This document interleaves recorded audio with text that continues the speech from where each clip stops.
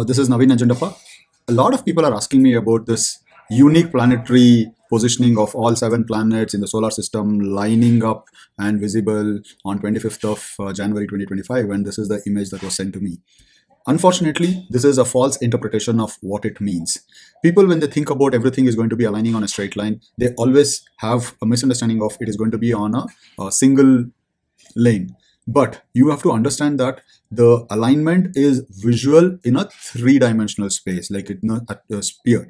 And this is absolute wrong way of representing the planetary positions. And if you see this kind of a picture, it is absolutely wrong. So let me just go ahead and show you what is the current positions of each of the planets around the sun.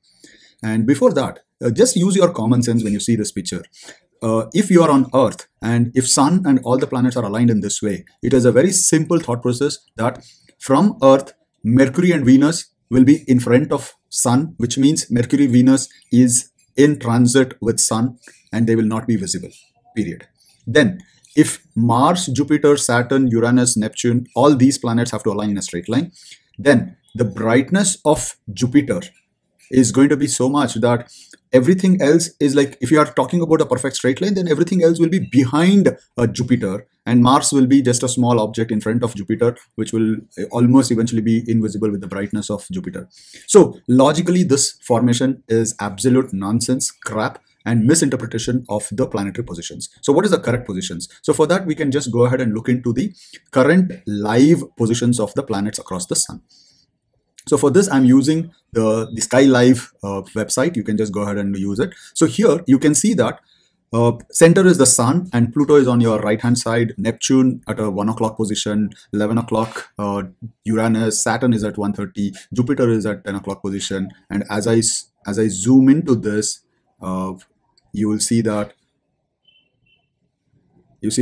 Mars is here, Earth, Venus, Sun, Jupiter, Sun and Mercury, they're not in exact straight line and in the same way that you talked about. So what is currently happening is all these planets are going around in their own orbits, and because we are looking at the sun, what you see is after the sunset, from the Earth, you will be able to see Venus, Mars, and except Mercury, you will be able to see almost Saturn, Jupiter, Uranus, Neptune, and then the Mars and Venus.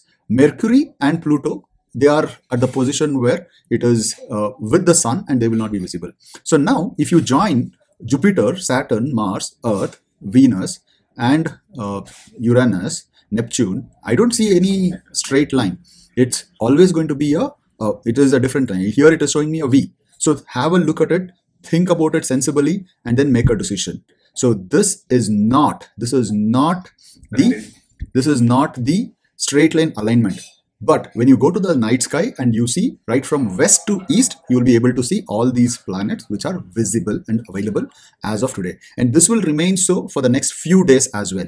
And there will be like a bright stars in the sky. So don't get misled and this misinformation to spread across. So I hope you all are clear, and the image that you are going to see is the live positions of these planetary positions, and the other picture that I showed you is a wrong interpretation of a straight line. I hope this is clear, and this is the website that you can go ahead and look at it. Thank you. This is Naveen Ajandappa. If you have any questions, you can always message me.